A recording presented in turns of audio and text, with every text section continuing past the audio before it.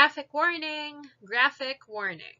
This lecture is full of pictures showing, well, what you can see right now on your screen, so be prepared. Starting with lecture 2.3, we will be discussing common eye conditions and pathologies and how they can be surgically corrected. First on our list is traumatic proptosis. Let's start.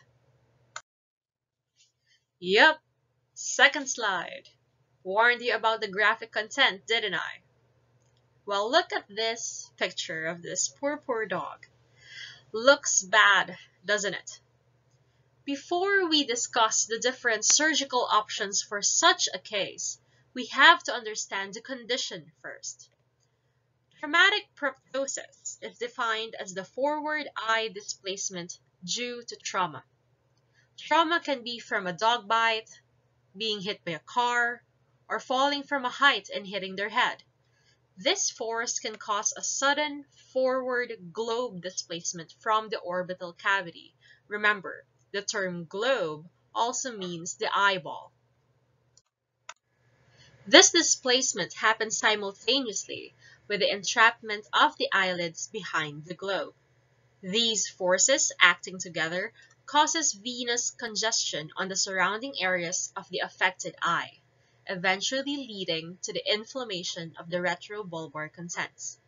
The effects can range from corneal ulceration, retrobulbar edema, hemorrhage, and of course, blindness. When this patient is brought into your clinic, what will you do first? Any plans, guesses? First thing that you do. To the dog, not to the client. I don't want to hear answers of, "Ma'am, what happened?" No, what will you do to the animal? Well, first,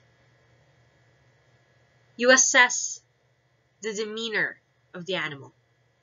Will it let you touch its body? Is it aggressive? Is it protective of its owner? Is it showing signs of pain, fear, anxiety? You have to evaluate the animal first from a distance. Once you have figured out if you can touch it or not, during physical examination, you must lather generous amounts of topical lubricants on the proptosed eyeball. Remember, the eyeball is kept moist and protected within the orbit by the continual secretions from the lacrimal gland. Now that it is displaced outside of the orbit, it is dry, it is inflamed, it is damaged, and it needs to be kept moist and protected. Next, you must administer systemic analgesia to address the pain of the animal, even if the animal is not showing signs of pain. Look at this dog. Its eye is really looking bad. Of course there's pain.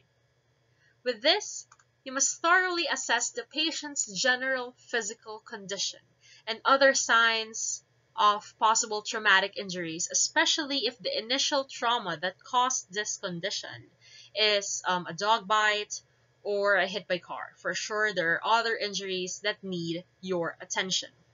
After all those are done, and now you want to focus on the eye, you must assess the viability.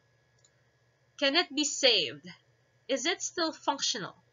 Will it even return to its normal function if we put it back? These questions must be answered for you to provide the correct treatment. There are two general things we need to check: the structural damage on the eye and the vision and reflexes. Let's discuss this one by one. Proptosis in brachycephalic breeds, like a pug, happens so often because of their inherent anatomy.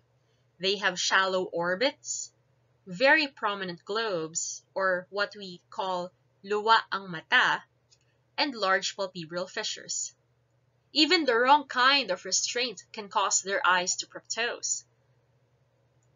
In assessing for the eye viability, the extent of the eye damage and its associated structures need to be evaluated. The eye is said to be proptosed when there is avulsion of two or more periocular muscles. If you noticed, in our previous pictures, the eye is displaced at a certain direction, dorsolateral displacement. However, in this picture of the pug, you could see that there is a variation to that. A ventrolateral displacement can also occur. In the former, a dorsolateral displacement means that the muscles which hold the eye medially and ventrally are the first one to lose their tension. These are the medial rectus, the ventral rectus, and the medial oblique muscles. At times, the damage is so severe that the optic nerve is seen already from the outside. But note, it doesn't automatically mean that the eye is non-functional. You must check the pupil for dilation, which is a sign of oculomotor and optic nerve damage. You also have to assess how severe the corneal damage is. And of course, the presence of hyphema is also a sign of damage to the ciliary body. Hold up, you do know what hyphema means, right? Right? Hyphema basically is the presence of blood inside the eye. You can actually see it from the outside. If you shine a light, all you see is blood, all you see is red, then that is a bad sign and will point to a poor prognosis for the eye viability. Assessing the eye viability entails checking the pupillary light reflex. This reflex is a normal physiologic response to the light striking the retina. The normal response to that is pupillary constriction or pupillary miosis.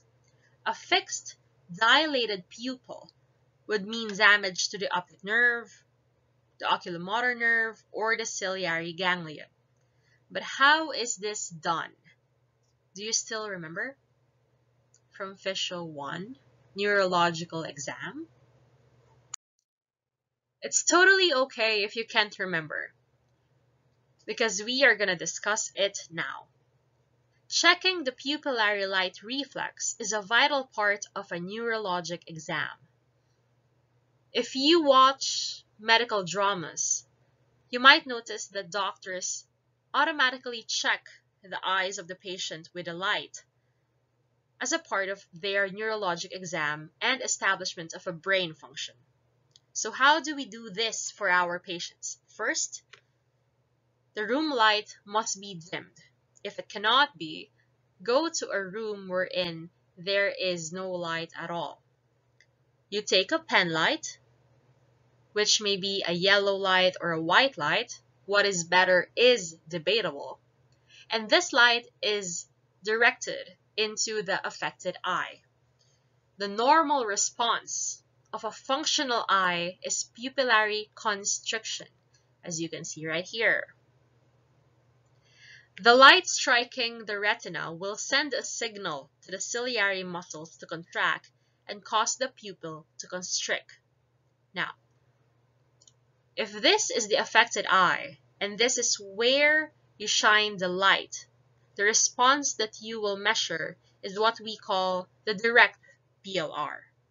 However, you must also check the response of the other eye, even if your light is shown here.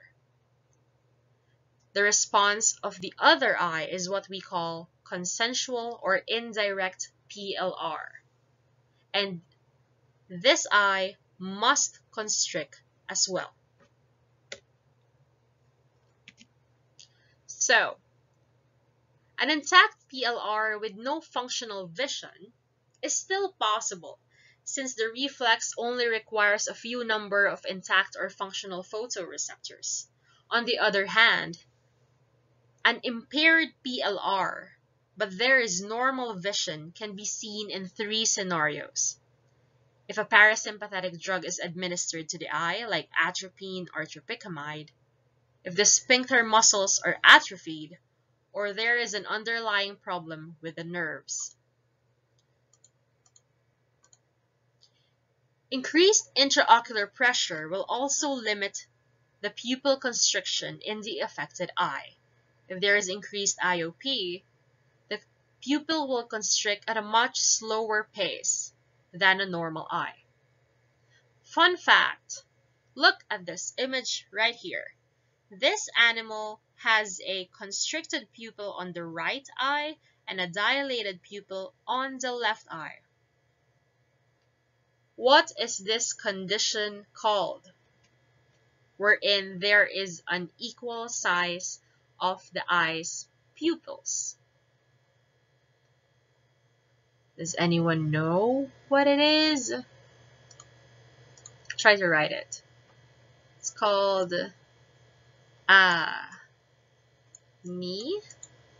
so. I feel dumb doing this. I could have just put a text box, but anyway. Anisocoria. So this is the medical term for that. An equal size of the eye's pupils. The choice of what surgical management to do for patients suffering from proptosis depends on the assessed viability of the prolapsed eye. In cases wherein there are indications of a functional eye, a globe can be replaced, and this choice entails 3 surgeries: lateral camphotomy, globe reduction or replacement, and temporary tarsorrhaphy. However, if the eye has suffered from extensive damage and there is no function after you do your physical and neurologic examination, the eye is removed through enucleation or exenteration. We will discuss these procedures in detail in the next videos.